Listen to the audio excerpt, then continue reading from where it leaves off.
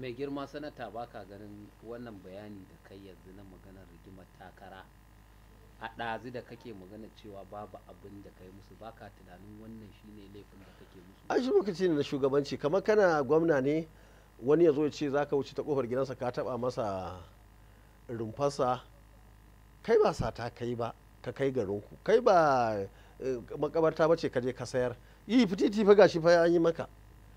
Akwai aiki na gwamna da kake na shugaba da ake yi. Ina ma a ce akwai muna da wani tsari nan gaba, ba ni ne zan ce a zuba mutanen mu su yi, amma dole sai na yi. An ce gobe za a rufe, yan Kwankwaso ya ba su fitar da wani abu, to kai zai za ka fitar musu? Ai dole sai ka yi wani abu. Amma babban abin da nake son gaya ma shine ni kullum a cikin godiya Allah nake. In mu a Kwankwasiya in mun samu muna murna, darajar mu ta karu. In mun rasa, an mana sane, an mana sata, an mana kwace, an mana amurobare, muna bakin ciki, darajar mu ta karu. Haka ba kullum ake tafiya.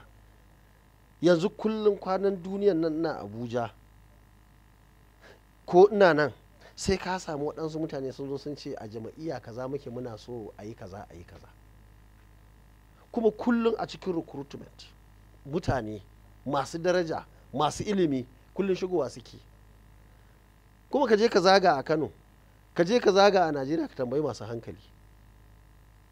In an zo ana maganar su waye masu daraja in ƙasa ta zo ya za a yi da ita, wanda baya jin Hausa ma balantana ka ce ni na gaya mar sai ya sa Rabi Kwankwasa ciki.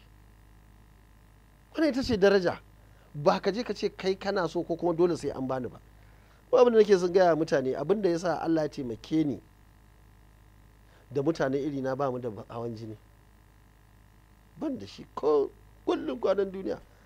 Akwai asibitin da je a Dubai suka gwada ni, babban inji ne na gwada hawan jini, suka gaya mu naje da Mustapha da sauran mutane aka gwada, na ce wannan ƙarya injin nan yake.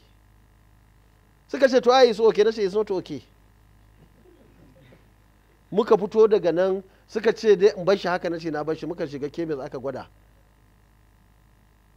120 over 78. Duk sanda kaga an gwada wannan to ba jini na bane, ya fi haka. Kuma duk rigiman nan kuma ba wani abu bane ni na dauka, ba na rigima da kowa, ba na neman sharri da kowa, ba na wani ya rasa wani abu, so nake kowa ya samu. Domin abin da ka samu ya shafi nawa? Ai baka shafi nawa ba.